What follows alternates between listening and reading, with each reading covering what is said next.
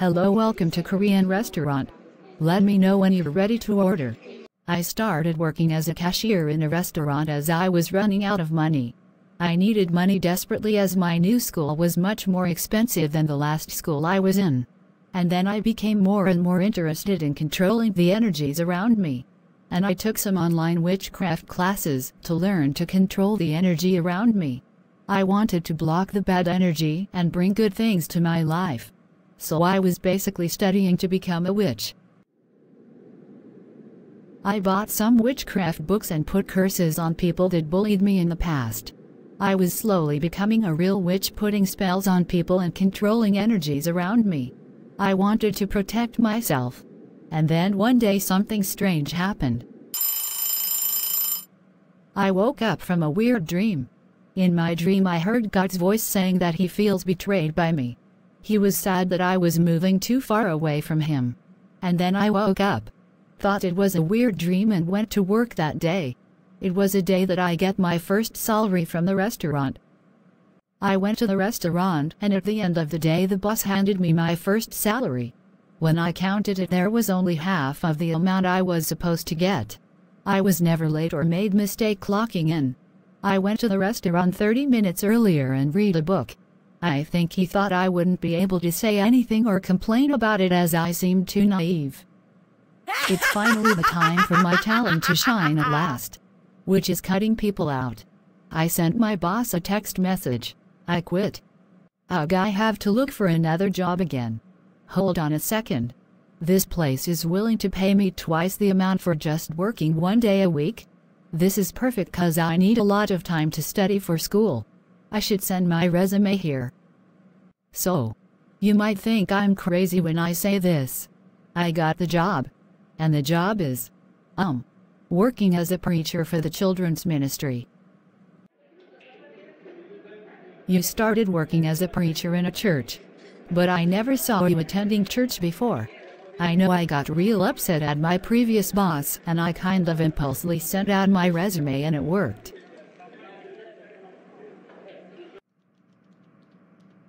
So on your resume it says you quit your theology school when you were a sophomore? Which church were you going to after you moved to United States? So something bad happened at the first church I was working at and I'd rather not talk about it. Anyway, it made me quit the school and it was hard for me to go back to the church after that. I actually was not attending any church for the last 10 years. And I kind of impulsively sent out that resume because my previous boss gave me only half the amount of what I was supposed to get. So you were not going to any churches for the last 10 years? No, I wasn't. I actually even bought this Bible just yesterday to come here. Cause it'd be weird to come to a job interview in a church without a Bible. These Bibles are real expensive these days. It sounds like, as much as we need you, you need this church as well. Our church has been praying for a female preacher for over a year. And I think you just might be the answer to our prayer. Thank you. I had a weird dream a night before sending out my resume and I think you might be right. I think God sent me here for a reason. And just like that I got the job. I went home and threw away all my witchcraft related stuff. And there were a lot of them. I know what you're thinking. You are thinking, what kind of a psychopath suddenly goes to a church to make money? Well, I think Jesus lured Peter to follow him by letting him catch the fishes. And I think he did the same to me with this new job. Whatever works, right? He knew I was a psychopath who would suddenly buy the Bible to go for a preacher job. Yes, he knows everything. Hello everyone. This is a new preacher, Ari. Nice to meet you all.